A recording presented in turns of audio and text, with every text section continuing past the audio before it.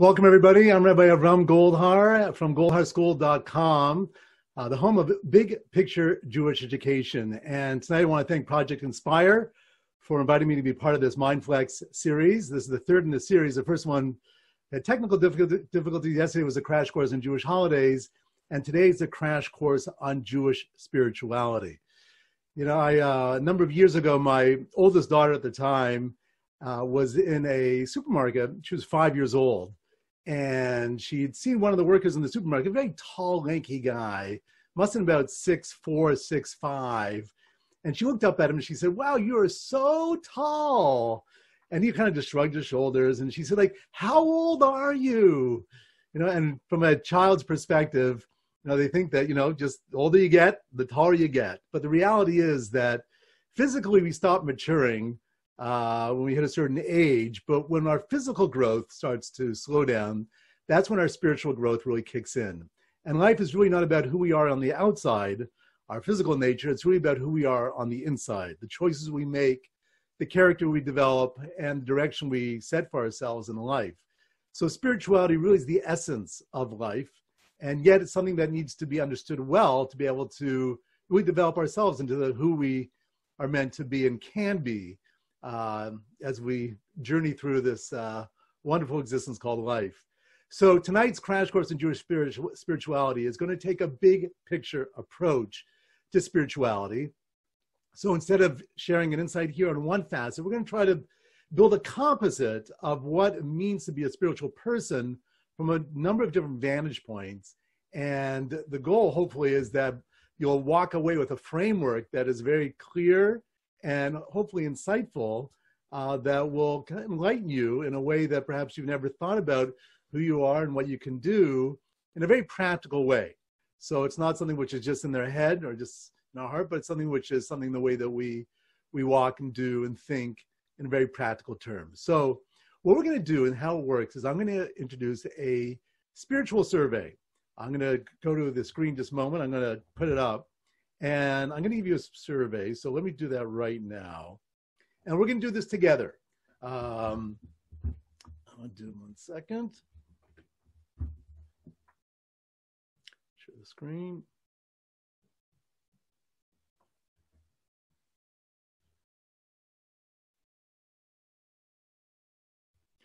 All right, so now here we are. Goldharschool.com, home of big picture Jewish education, the crash course on spirituality. So what I'm going to do is I'm going to give you 5 pairs of words. 1 second, my computer is jammed here. 1 second. I'm going to give you 5 pairs of words. And what I want you to do is I want you to tell me which word do you associate more to being spiritual. So there's going to be 5 pairs of words. We'll do 1 pair at a time. I'm going to ask you which word in the pair do you associate being more to being spiritual? And again, there's no right answers. Whatever you think, it's not a trick question, just whatever you associate more to being a spiritual person. So here goes. I'm going to go through the 5 pairs, and then once you take your internal kind of vote, your selection, we'll go back and we're going to review this together and see what we come up with. Okay, here we go. So which word do you associate more to being spiritual? Emotion or intellect? Emotion or intellect? Which word do you associate more to being spiritual? That's the first pair. Now we'll go to the second pair. Which word do you associate more to being spiritual? Kindness or justice? Kindness or justice? Okay. All right, now let's go to our third pair. Third pair is, which word do you associate more to being spiritual? Community or solitude? Community or solitude? Okay, now let's go to our fourth pair. Which word do you associate more to being spiritual? God or nature? God or nature? Okay, and now we're going to go to our final pair. Which word do you associate more to being spiritual? Serenity or challenge? Serenity or challenge? Okay, those are the 5 pairs of words. Hopefully you've had a moment to reflect and think about each of these pair words. Which word do you associate more to being spiritual? Now we're going to go through this together. Now, if we had an interactive type of thing, I would actually ask you in the chat what the words are. I could see your votes and what you went with. So what I'm going to do here, we're going to review this, and I'll share the experience I've had with many people as we go through it together. So here we are. Which word do you associate more to being spiritual? When it came to emotion or intellect, so I've done this with presentations all around the nation and overseas. So when I ask people which word do you associate more to being spiritual, most people tell me they associate emotions more to spirituality. Emotion. Second pair was kindness or justice. Which word do most people associate to being spiritual? Most people chose kindness. Most people chose kindness. All right, which word did you associate more to being spiritual? Community or solitude? So this one, it depends on the community and who I'm presenting to, but a lot of people, in my experience, doing this in seminars, a lot of people say solitude. Yes, it's good to be with people, but it's something about being with yourself, in your own skin, so to speak, solitude. Then when it comes to God or nature, it's a toss-up. Now, here it really is, it swings back and forth. A lot of people, though, have told me that they associate spirituality to nature, right? Someone's connected to nature, very wholesome. And then finally, when it came to serenity or challenge, which word do most people associate to being spiritual? Most people associate serenity. Serenity. Now, this doesn't have to be your selections. You may have chose completely differently, but this is the overall composite of a picture of a person being spiritual from many presentations I've done from people, is that a spiritual person is very emotionally connected, very good-hearted. They're kind as a result, and they're connected to people. They're very comfortable. As I said, when it comes to solitude, they're very, very, self-contained. Not necessarily does that mean alone, but they're very comfortable sort of being with themselves. They're very in touch with nature and the world around them. And there's a certain serenity, a certain sense of inner balance that strikes you when you meet someone who's very spiritual. You wouldn't expect to see someone, in a tizzy, out of sorts. Someone's very spiritual. You expect them to have a perspective that provides a certain serenity. And so that's a picture we get. That's the first step here to our survey. Now, what I want to do is I want to give you another survey. This time, I'm going to give you 5 pairs of words, and I want you to identify which of these words you associate this time more to Jews. Okay, here goes. So, which word do you associate more to Jews? Emotion or intellect? Emotion or intellect? All right, now here, I'm going to tell you what the answer I get most of the time is. Most people tell me intellect. All right, that's usually weighted to the side of intellect. Then, which word do most people associate to Jews? Kindness or justice? Kindness or justice? So here again, my experience has been most people answer justice.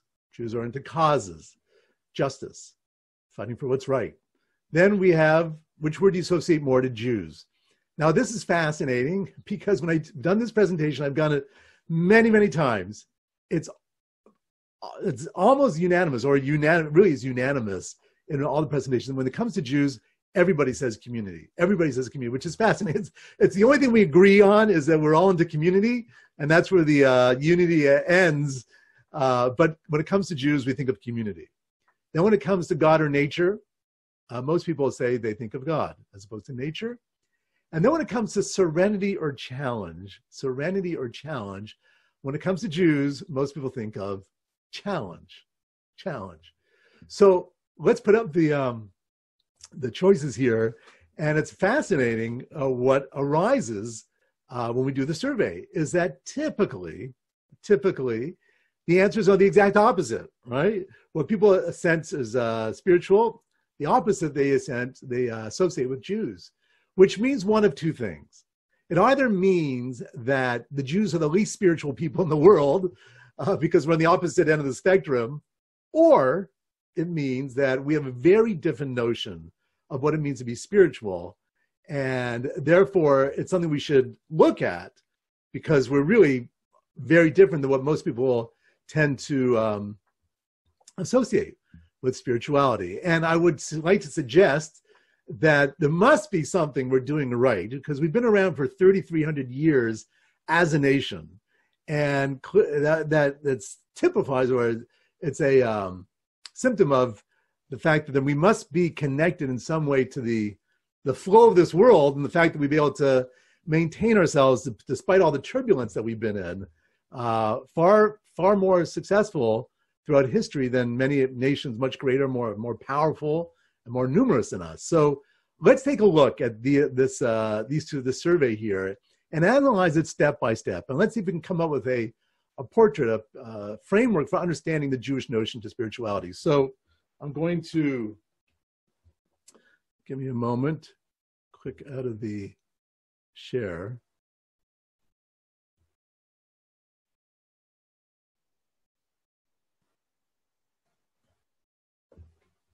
One second. Just want to click out of the share.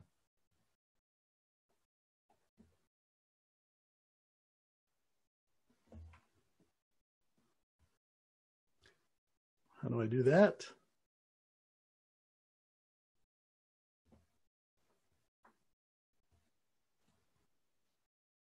Oh, here we go.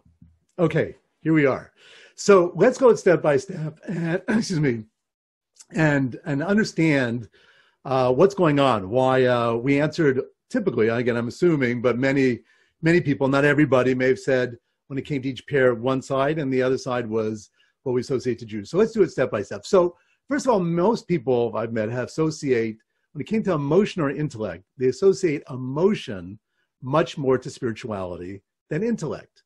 And when I ask people why, the answers I get make a lot of sense, because you expect a spiritual person to be a feeling person, connected to something higher. And in a way, spirituality is something which is transcendent. It goes beyond logic. It's metaphysical. And therefore, you'd expect your heart to be very much the conduit and the form of connection to a spiritual world. You have to have feelings.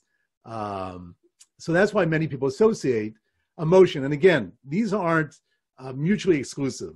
Really, in each pair of words, both facets play a role. But it's very fascinating that when I ask people where we associate the soul, Judaism, we believe that there's a body and a soul. We have a physical reality, and then we also have a spiritual makeup, which is the soul, the neshama. And when I ask people, where in the body do you associate the neshama, the soul of a person, most people point to the heart. But the reality is that from Jewish tradition, we don't associate the heart to the soul. We associate it to the head. The seat of the soul is the mind. The awareness and what you have, the seat of the soul is in your mind. And in fact, in our prayer that we say twice a day and then once before we go to bed at night, the Shema prayer, sort of like the national anthem of the Jewish people, we say in the first paragraph, we say in the third paragraph of that prayer, a very interesting line about the heart. It says, do not follow after your eyes or your heart. All right, fascinating. Don't follow after your eyes or your heart, because your heart is not reliable. Your heart is always seeking connection to something. It wants to feel, it wants excitement. And therefore you can't rely on your heart in terms of making decisions from the get-go. At least always go with your heart. It can be very, very misleading. And we've had many people, I'm sure you know some, that ruined their lives because they allowed a moment where the heart took them someplace where they shouldn't have gone, and they ended up losing a lot of things that they knew that they were much more important and they shouldn't have done in the head, but the heart led them. So then our tradition, the seat of the soul is the mind. And that's why it's very important to understand what makes the soul strong in the mind. There's a book that was written from the Middle Ages by a rabbi named Ibn Ben Bakuda. And it's a very systematic breakdown of kind of Jewish growth and Jewish understanding of life. And he talks about the conflict between the body and the soul. Right? There's a part of us, the body, that's always feeling like it wants certain things. It wants to eat. It wants to live through the senses. So it's always living in the here and now. And the soul is very transcendent. It's looking for things which are not physical, material in nature. It's going for things which are, abstract in notion, giving and contribution and love and harmony and things which you can't necessarily see in the most physical way. And we're always in conflict between the two. But he points out in this book a fascinating thing. He says that our bodies have three advantages over our souls. And therefore, the body kind of gets a head start and becomes much stronger. And that's why it's harder to choose things which are soulful in nature. And he says the following. He says, first of all, the body gets a head start because when you come into this world as a young infant and even as a child, your mind isn't really developed. You haven't developed the maturity. So while you're a physical being, you're living and you're strengthening, you're using that muscle all the time, your developed thinking and thoughts and your ability to make choices and follow through on those choices and those decisions is something which takes many years to get to. So first of all, the body gets a major head start over the soul. Secondly, he says that any muscle you use, the more you use it, the stronger it gets. The stronger it gets. So if you think about the body's always in motion. Whether we're sleeping or we're awake or whatever we're doing, our body's at work, and therefore it's always being fortified by its own existence, and it's getting stronger. Our soul, if you think about it being in the mind, only gets exercised when you think. Right? Only when you think and you're conscious and you're aware and you're making decisions and you're trying to understand things, only then is your soul in motion. And therefore, that's why in our tradition, learning is so essential to the development of a person in a spiritual way, because the soul needs inputs and needs ideas and needs wisdom. It needs understanding of this world to be able to navigate and make the correct decisions as we move through life. So that's the second major advantage, is that the body is always being strengthened. The soul only gets strengthened when we think. And thirdly, he says that our physical reality is always being reinforced by our outer reality, right? Everything you see right now is physical in nature. So that also reinforces the sense that I'm physical. When anything that's spiritual in nature, you can't see. It's intangible. And therefore, again, the soul needs to work. We need to understand that the things that are deeper, that are beneath the surface in life, right? When we look at relationships, we can't take things on the surface. We have to think beyond and kind of see and read between the lines. Well, that's a soulful effort. So the first thing when it comes to emotion or intellect, we're going to see here that, again, it's not that's one without the other. The reality is you need, obviously, emotions and you need the intellect. But the way Judaism understands the relationship is that the intellect is what guides our emotions. And the goal in life, from a Jewish perspective, is what we have to develop what we call realized emotions. A realized emotion is where you take an idea that you know is true, and yet you don't necessarily feel it in your physical being, and then to bring that idea, make it so much a part of you, you actually feel it, and it becomes your way of life. So for example, just a very simple example, someone who understands they shouldn't, smoke. So we all know that, we shouldn't smoke. It's harmful, with terrible consequences, but someone's a smoker and knows how hard it is to give it up. But once someone gives it up, or at least many people that do give it up, once they've, passed that threshold, then going back, they realize like a healthy way of life is much better. Here's probably a better example, just exercise. When you haven't exercised for a while, the body's fighting, tooth and nail to keep you still and not to exercise. But once you're in a routine of exercise, and all of a sudden the body wants you to get to the gym and wants you to go outside and get to work and strengthen yourself.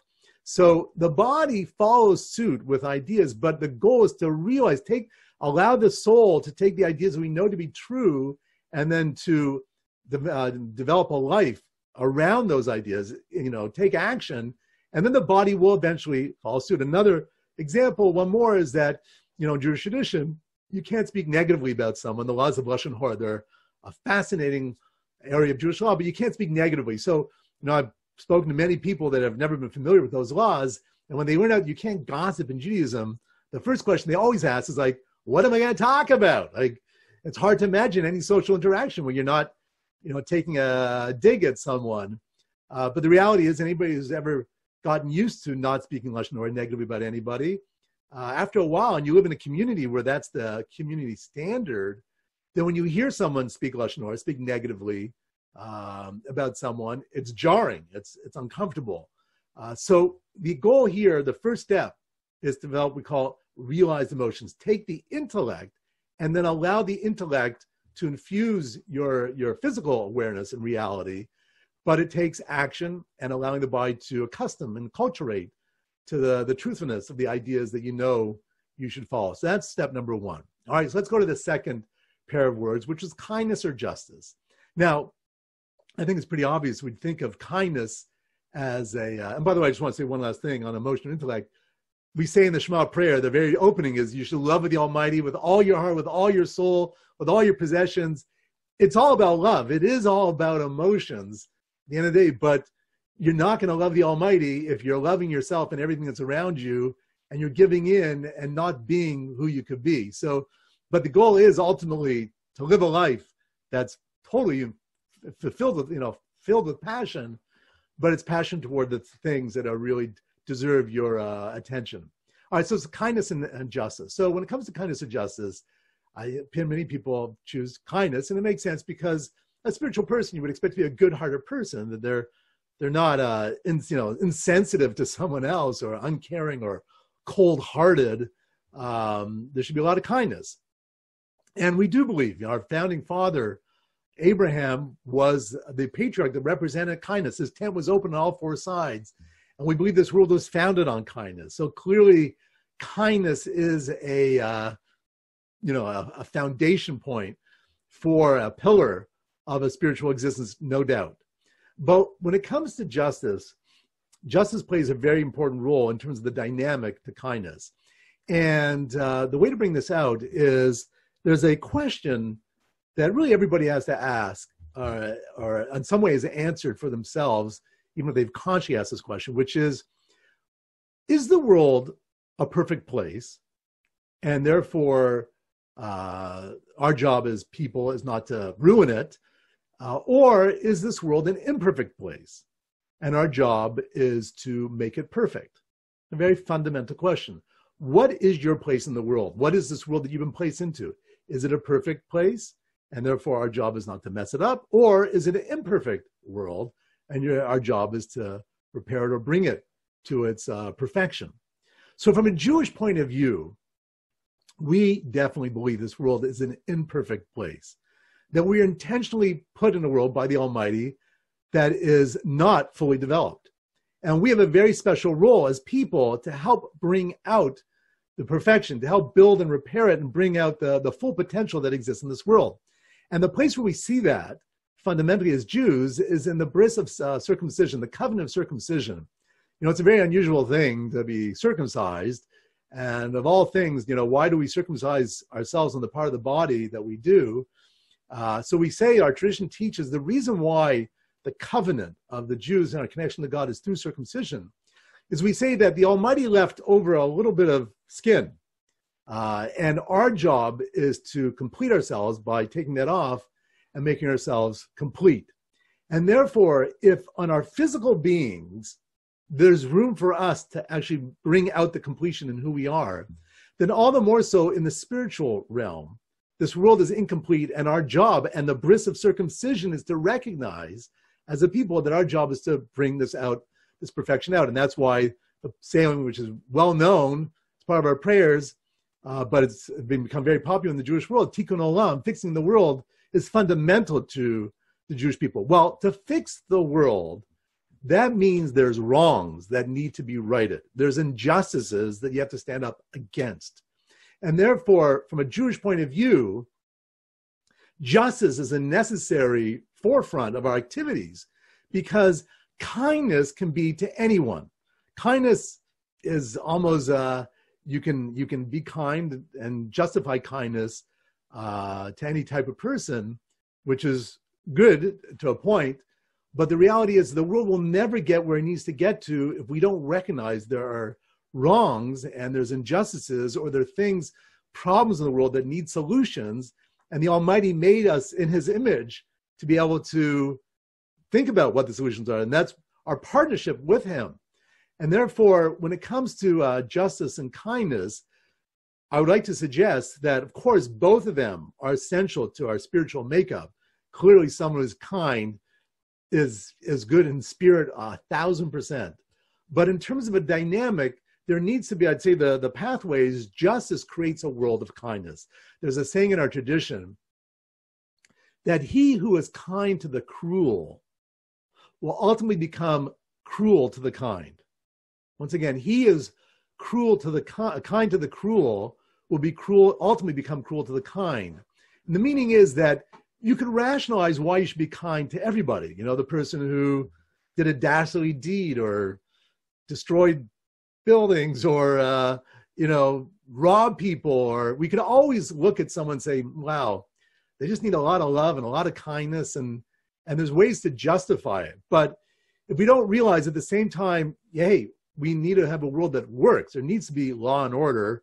There needs to be a justice system so that there's a clear sense of boundaries between what's mine and what's yours, what's right and what's wrong, then society will fall apart. So in terms of the pathway, once again, I'd like to suggest that a world of justice creates the environment that where kindness can really thrive in the most healthy way. And that's the relationship between the two, again, in a broad sense. Okay, so now we've done emotion and intellect and kindness and justice. Let's go to the third pair. The third pair was community or solitude. Community or solitude. Well, many people chose solitude. Again, when I've done this, a lot of people choose community as well. So it's not a unanimous by no means, but a lot of people choose solitude. And the reason is because we often get the picture of someone very spiritual, meditating, very comfortable being in their own skin. And that's our notion. But when it comes to Jews, we definitely associate being connected to community. So why is it? Why is the community sense so developed amongst the Jewish people? It's so much part of our makeup as a society that we think about in these terms. So if you think about what we just said about justice and a world of setting a world that make a world perfect, well, how do you make a world perfect? You can either do it on your own, or you can do it with others.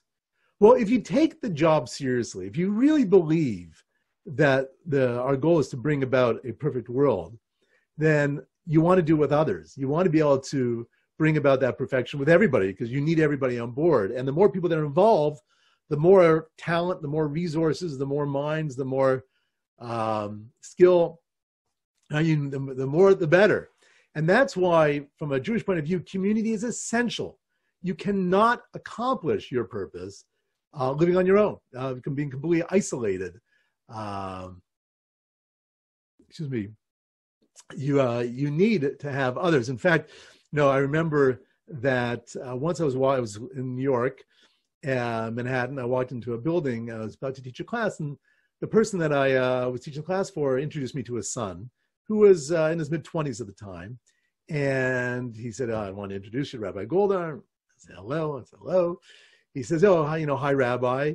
And he said, I just want to tell you, I'm not into organized religion.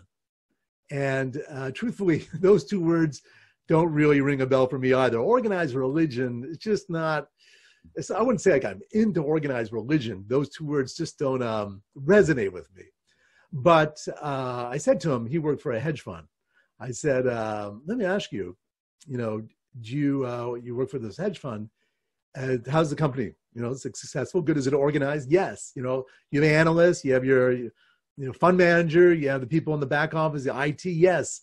Is it organized? Yes. Because in order to, in this case, make money through investments, you want to be organized. If you want to find a cure for cancer, you want to have a lab, and you want to have scientists, and you want technicians, and you want technology. And there's so many things that go into finding one cure to one cancer, but you want to be organized. In fact, the more organized you are, identifies you as more purposeful, because people who have a strong sense of purpose realize that everything matters, and therefore they want to put everything together. So we as a people believe that we have a role to play as Jews to bring about a major change, to be a light unto nations. Well, we're only going to be a light unto nations if we are, as a nation, produce that light together as one. And therefore, when it comes to the two facets of community and solitude, I'd like to suggest that community is kind of the forefront, but it creates the environment and the setting and the context for solitude.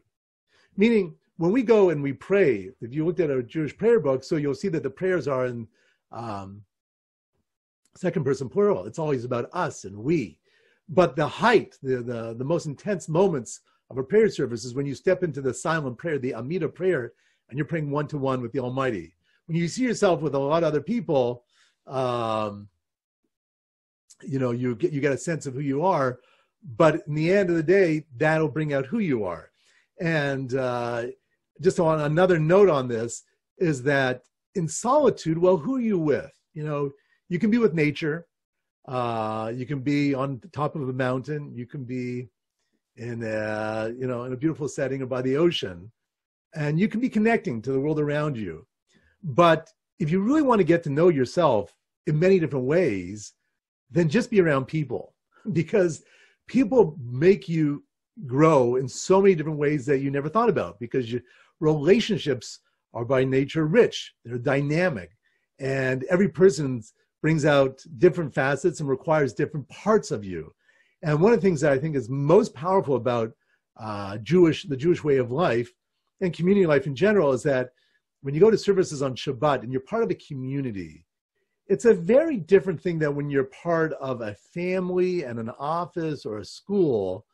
When you go as part of a community, so you have people of all ages, children to grandparents and great-grandparents. So you have people of all ages. You're connected to some people very closely, some people you aren't at all.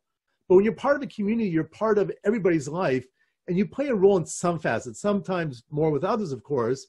But if there's a great occasion, a wedding or bar mitzvah, then you're part of that, and you contribute to the joy and the simcha that happens there. If there's a loss, you go to the shiva. Even if you're not so close, you can go to the shiva, because your presence lets the person knows that you're recognizing the loss, and you want to be there to support them some way.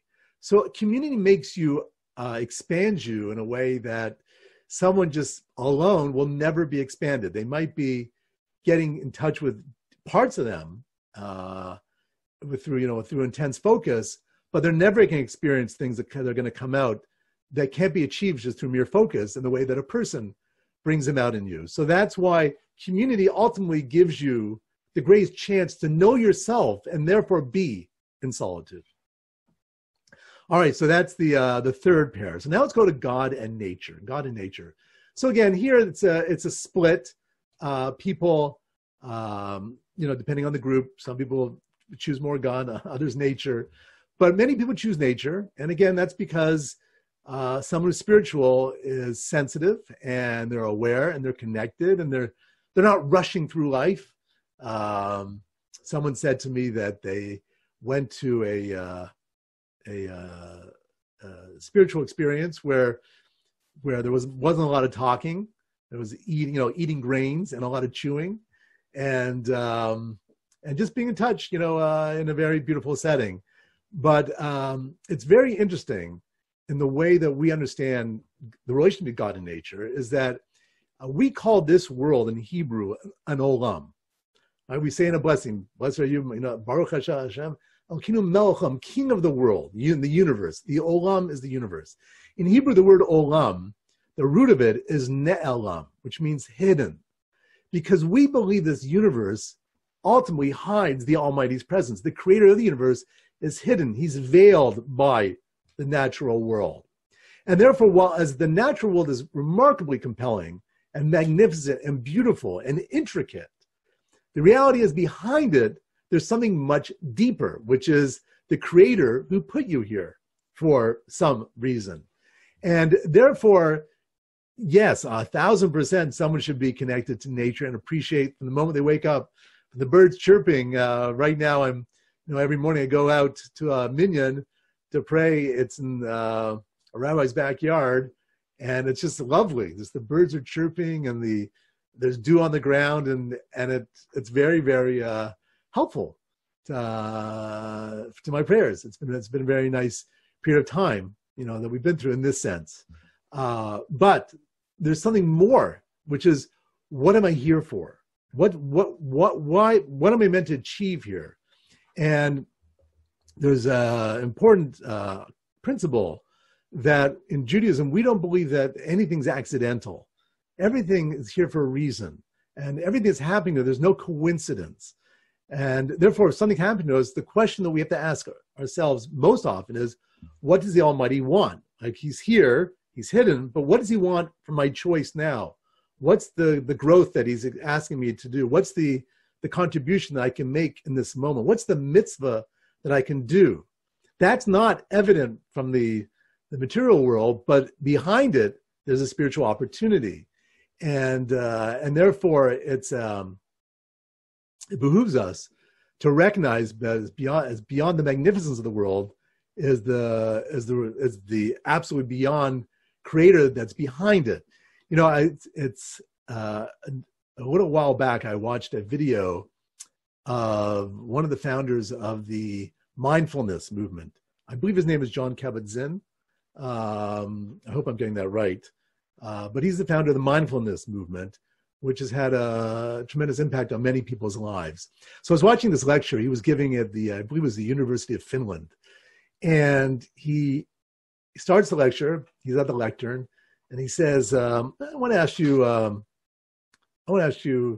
a question. You know, 3 questions. First of all, my question I want to know is, why are you here? Why are you here? Like, what brought you here? Did you see a poster? Someone told you about it? Was the topic that drew you? Like, why are you here? Okay, so he gave people a few moments to think about that. And he says, now I want to ask you a second question. Second question is like, why are you really here? Why are you really here? You know, I thought that was very clever, right? Because beyond whatever that was on our mind that we're conscious of, you know, the fact is that we're here at this moment in time in a very, brief life, as we, when you're through, you think about it, there's something that drew you here, that brought you here. So what is that? And that takes more ponderance.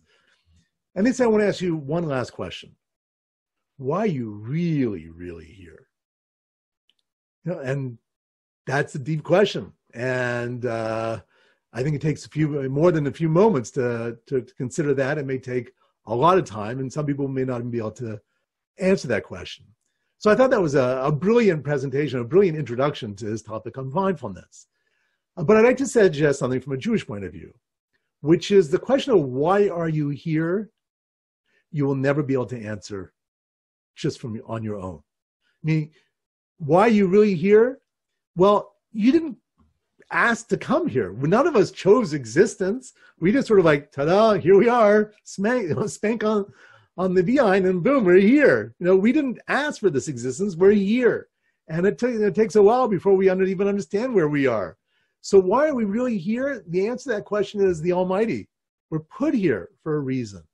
And that's why the most important question is like, why are we really here? Connecting to God, the creator, and recognizing this world, this olam, is really hidden. But that what makes it even more fascinating is that the brilliant wisdom that made the world so spectacular, part of that wisdom is a brilliant answer to the question why you specifically are here. But that can only come through relationship with God and asking him, why am I here? What do you want from me? What am I here to achieve?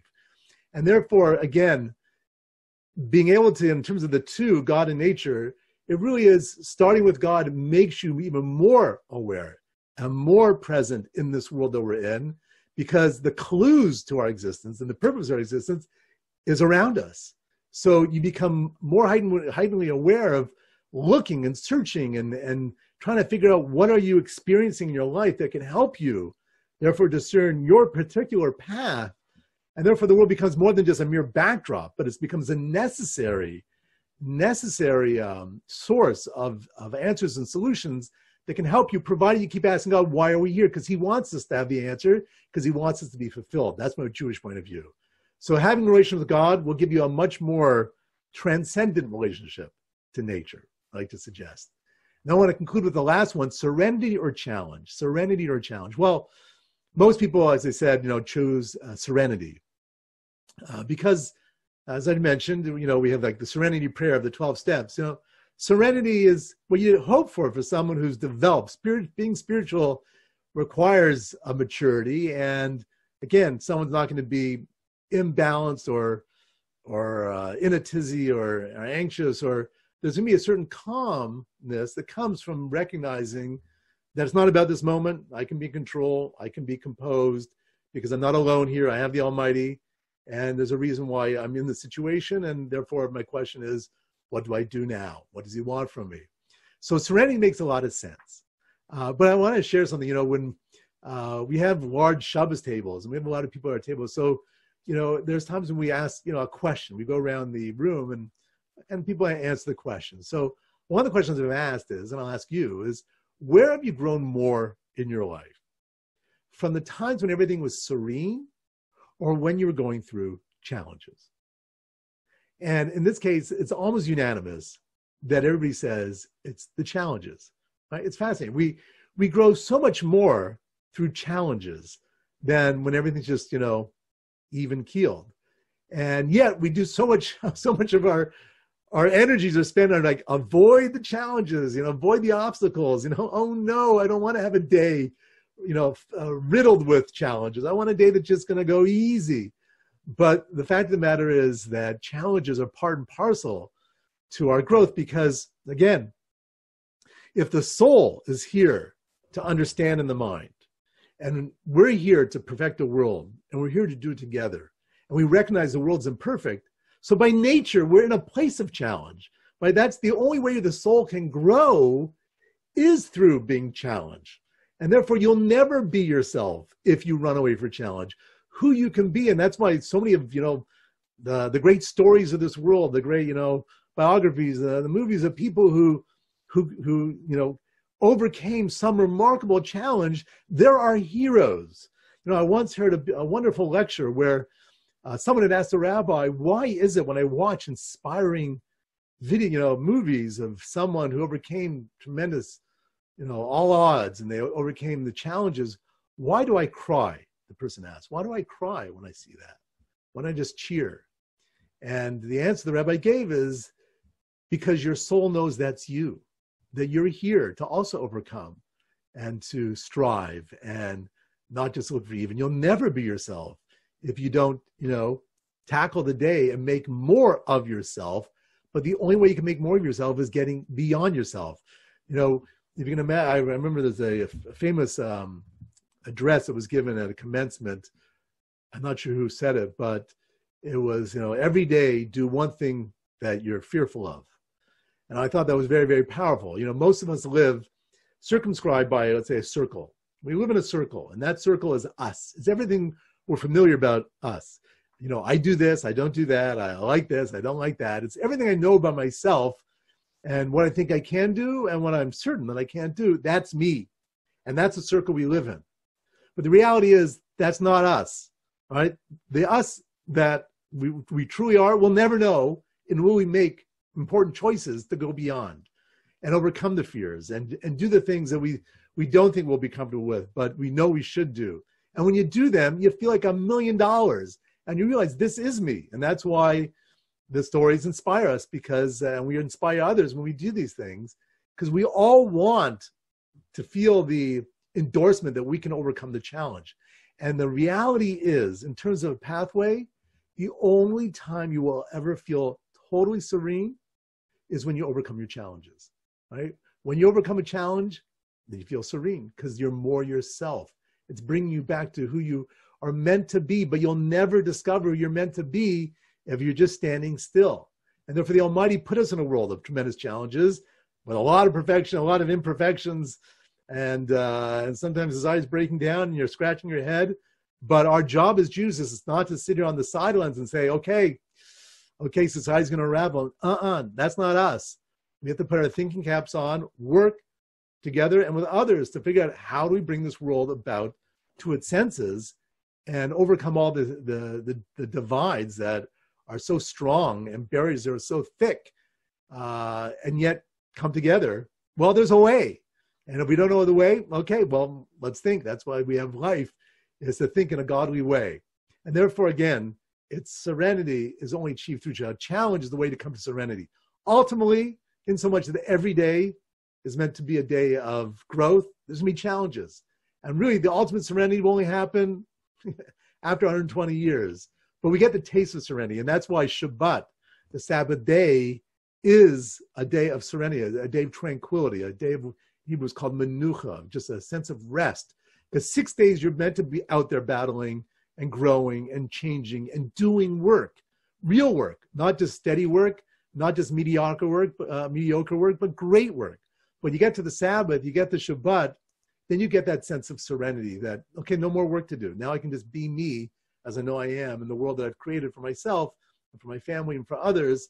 That's me. And that's what the Sabbath day helps us get a taste of. It's really the next world that the true serenity will be, but Shabbat is a taste, an analog for that.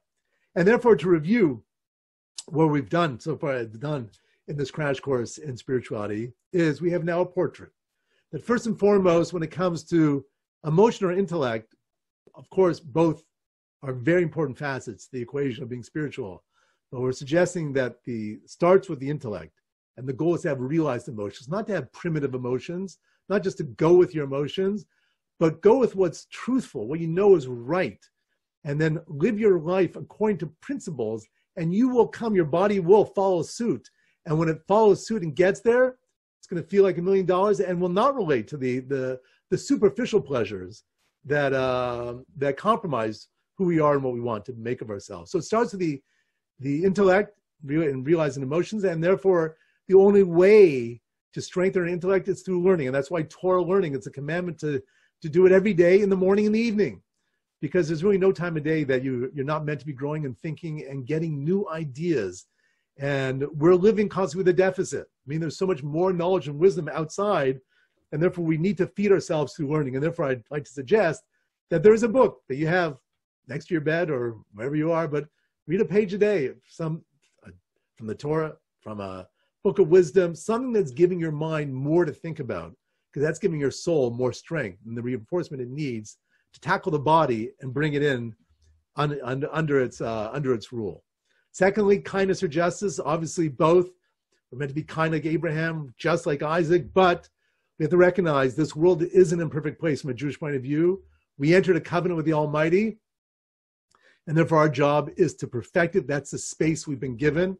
It's a precious space. It's a tremendous privilege, but you have to have a cause. And you should, if you do not have something which you're part of, a cause, a cure for something or something that's going on, there's plenty of needs. There's a cute saying, a cute riddle, which is, what's the difference between dogs and cats? So the dogs say, these people, they love me, they take care of me, they shelter me, they give me so much attention, they must be gods. And then a cat says, these people, they love me, they take care of me, they shelter me, they give me so much attention, we must be gods. Right? It's a very different perspective. Same input, but a very different outcome. So similarly, you can look at this world as, big world, so much happening, so many problems. Who am I to make a difference? Or you can say, this world is so big, so many problems, so many people. Who am I not to make a difference? How can I not make a difference? There's so much room to make a difference, but clearly that we need to all step up and fight for what's right and for justice, and not let others assume that others are going to take up the mantle for us, because it's not just for them, it's for us to do it. And that's going to provide the safest and most secure environment for people to be kind to one another, where a society can still function with law and order. Thirdly, when it comes to community and solitude, you got to be part of a community. One should always think about expanding. If you're part of a shul, a synagogue, an organization, something where you're part of you're more input from others to get something accomplished, because you need more people to accomplish great things in life, to be part of it. And that's where you will ultimately, when you put your, kepi down on the pillow at night, you'll feel yourself the most, because you're getting to know yourself the most by being involved in relationships with others.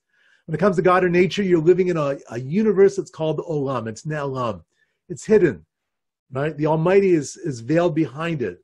But there's a reason why you're here. And the only way you'll ever understand is by asking the question to the Almighty, why am I here? What do you want? Why am I really here? Really, beyond the 9 to 5, beyond the simple dreams. What do you really want from me? Ask the question. And that'll put you in a world that is so alive and so real, that as magnificent, beautiful it is, and full of wonder, nonetheless, it also has the clues to your own existence that you'll find in the world around you to help, answer that question. And third, and finally, when it comes to surrendering your challenge, yes, the Almighty wants us to be serene, but the only way the soul will ever feel serene and our spiritual lives will ever be fulfilled is if we rise to the challenge. And that's what makes, I think, the Jewish people, going back to the original question of why we're around after 3,300 years, is we've never shied away from rising to the challenge.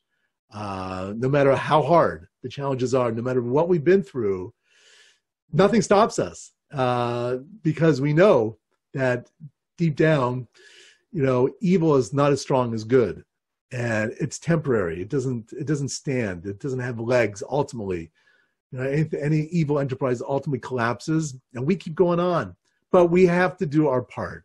We have to rise to the challenge and make every day count. And therefore, as we conclude this crash course in spirituality, hopefully you'll keep all these 5 points in mind, these 5 pathways to spiritual existence in mind, and therefore enrich yourself every day by what you learn, what you do, the cause you're involved, the people and community you're a part of, the connection to the Almighty that put you here in the first place, that can only really answer the question why you're here, and to give you all the understanding and awareness you need to rise to the challenge, to be yourself and discover a life that is far beyond what you know of it now, not because of anything other than tomorrow is meant for expansion. So I hope this has been helpful to help create a helpful framework to grow spiritually as a Jew, as a human, and please God, we should all contribute and help this world get to a much better place. And as we like to always say, L'Shana Haba B'Yerushalayim, next year in Jerusalem. Thank you very much. And once again, thank you, Project Inspire, for having me. I'm Rabbi Avraham Goldhar from GoldharSchool.com, home of Big Picture Jewish Education. If you enjoyed this session, you can go to GoldharSchool.com. I have crash courses on the Torah, Jewish history, the Jewish holidays, our tradition, very big picture videos that are short, sweet, and map out in a context, so that someone who doesn't have a lot of Jewish knowledge or missed out on a formal Jewish education can catch up very, very quickly in a very, very systematic, helpful, and empowering way. This is Rabbi Avraham Goldhar from GoldharSchool.com, wishing you a great night, great evening, and a wonderful life.